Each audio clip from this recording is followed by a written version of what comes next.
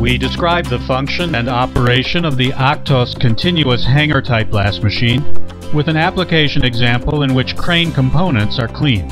The 30-meter long blasting chamber makes it possible to automatically process components measuring 14 meters in length and weighing up to 20 tons.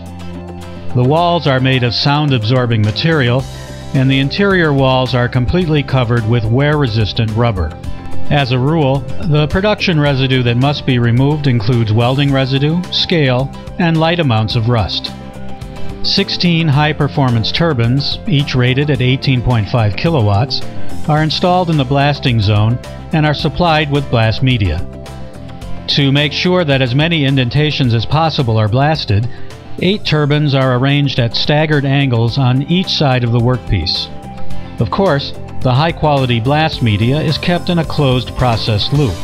2 longitudinal screw conveyors located beneath the floor permanently ensure the return of blast media. The effectiveness of the continuous cleaning system during the blasting process can be seen in the continuous discharge of waste into the big bags.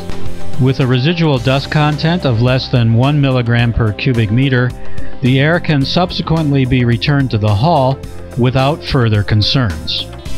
When the crane components leave the unit, we see a surface that is immaculate and metallically clean on all sides.